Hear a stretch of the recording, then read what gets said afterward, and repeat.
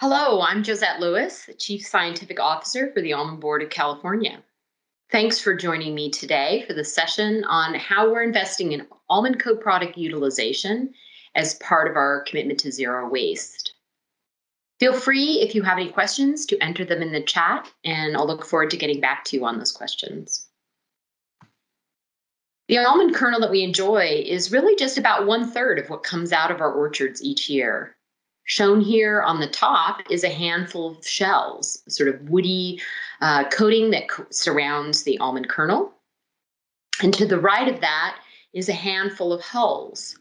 These are really the fleshy part of the almond, equivalent to the part of a peach or an apricot that we enjoy every summer. And on the bottom is an example of some of the woody biomass, the twigs, and for a young orchard, the prunings that come out. Putting everything we grow to optimal use makes good sense. It lowers our environmental footprint, and thus it forms one of the 4 sustainability goals that we set for the orchard of the future. We are on a journey to measure our progress towards those goals and look forward to reporting out in 2025. The zero waste goal is really all about putting everything we grow to optimal use. The use of those co-products also makes good sense for the grower. It helps defray some of the cost of the hulling and shelling step in the processing, and thus returns more of the value back to the grower. In reality, we've been very close to zero waste. Historically, the hulls have always gone into the dairy feed industry here in California. Again, they're very high in sugars and fibers, like a peach or an apricot. The shells have been used as bedding for those same dairy cows. The absorptive property of the hulls helps manage waste in the livestock facilities and keeps those animals clean and healthy. The sticks, and particularly the trees at the end of the life of the orchard, that woody co-product, has historically gone into bioenergy plants in the Central Valley. That co-product utilization has substantially reduced the carbon footprint of almonds. This is data from a life cycle assessment published by the University of California at Davis in 2015. That area circled in green represents the carbon offset for the bioenergy that was historically part of the almond industry. But changes in some of these industries mean we need to keep innovating. The size of the dairy industry is diminishing here in California, and those first-generation bioenergy plants that gave us that carbon offset have largely closed in the Central Valley. As almond production has increased, so too do those co-products. The bulk of these almond co-products make them costly to transport long distances away from the Central Valley. At the same time, it means there's a consistent supply of co-products that could provide new manufacturing opportunities. So innovation is part of how we'll keep the almond industry profitable and sustainable. Over the past 5 years, we've invested over $2 million in new research to identify new uses for these almond co-products, spanning hulls, shells, and woody biomass shown here. The majority of that research, shown in blue, has focused on the hulls and largely, as I will talk about shortly, in the animal feed industry.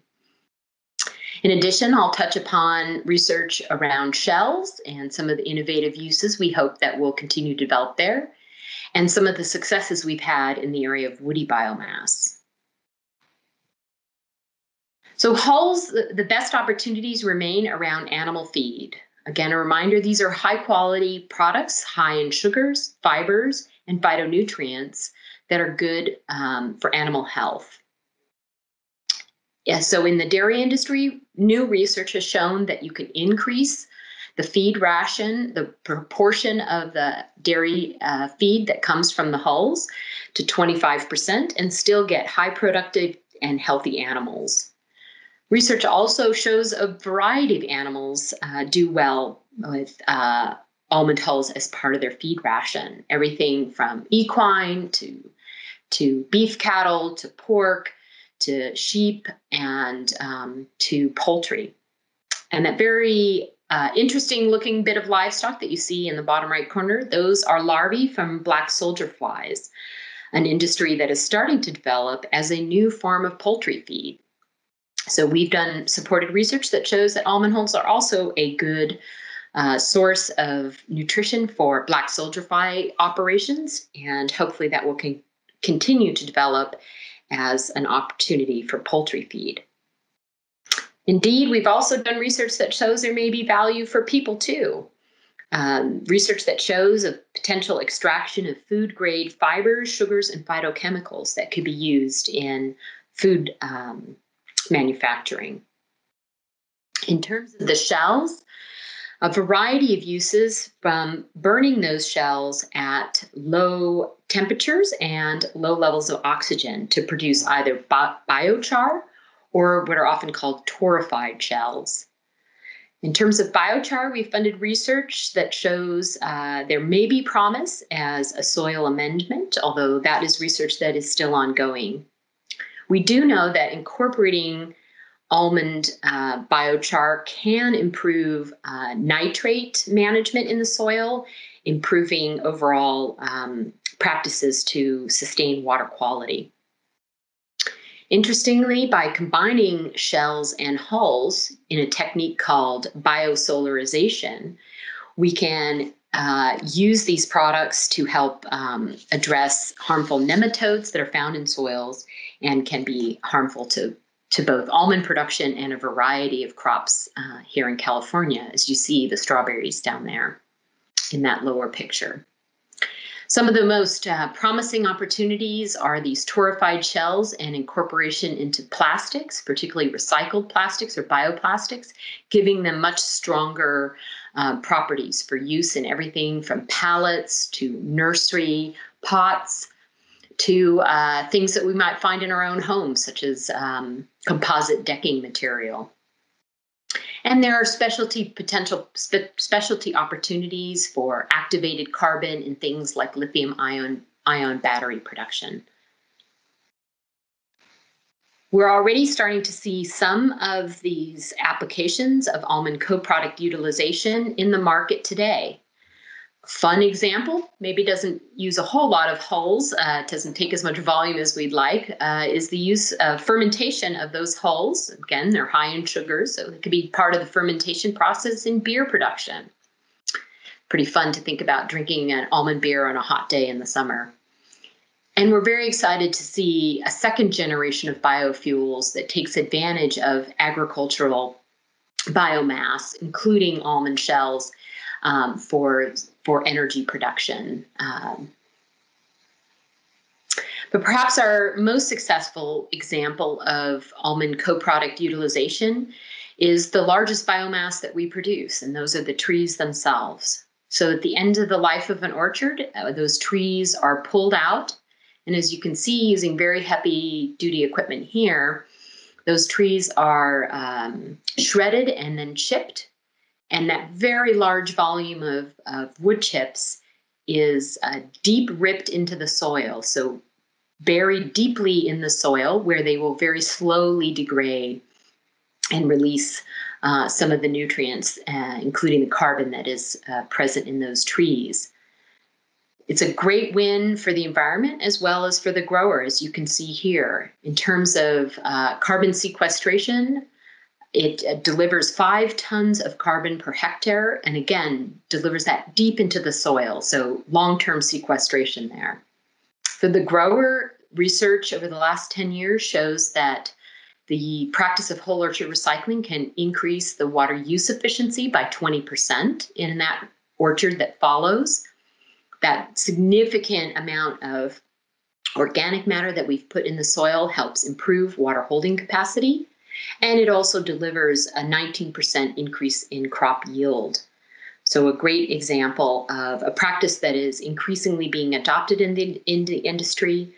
And again, improving our environmental footprint as well as returning directly to the grower.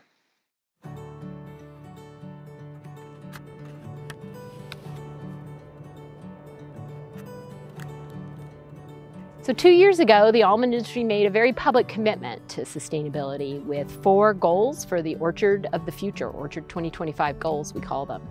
One of those is a zero waste goal, to put everything we grow in the orchard to optimal use. Whole orchard recycling is taking out an old orchard, grinding it up, recycling it, working it into the ground, and replanting another orchard in its place. Traditional orchard removal generally consists of pushing and burning the trees or chipping the trees and removing them off-site. Whole orchard recycling incorporates the trees into the ground so that everything is kept on site. The cogeneration plants are no longer an economically viable alternative for growers. So whole orchard recycling represents an alternative for biomass management where growers can implement and recycle their orchards. By returning the biomass to the ground and building up the microbial populations in the soil, which ultimately leads to healthier soil and ultimately leads to more returns to the grower because we get better yields after doing this.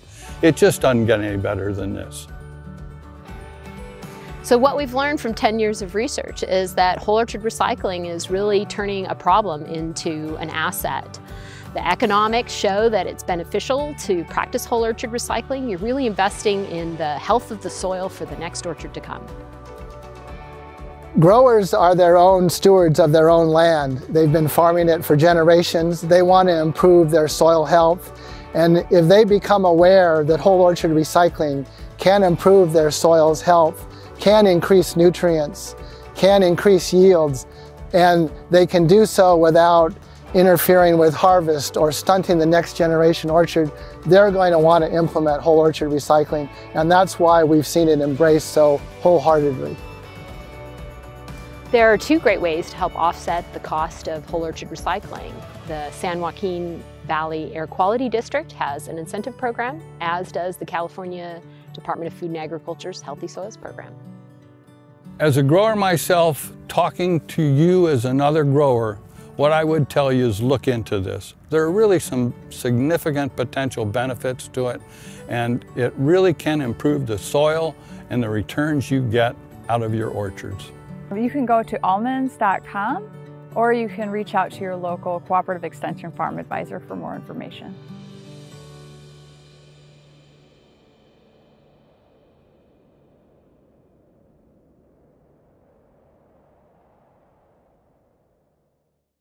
So a lot of different opportunities through our 5 years of research in this area.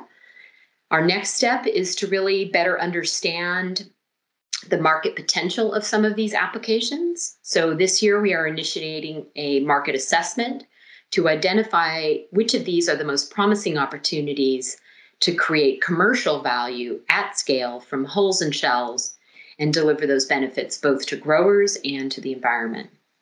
So stay tuned as we continue on this journey toward optimal use. Again, thanks for joining me here today. And please feel free to enter any questions that we might address to you.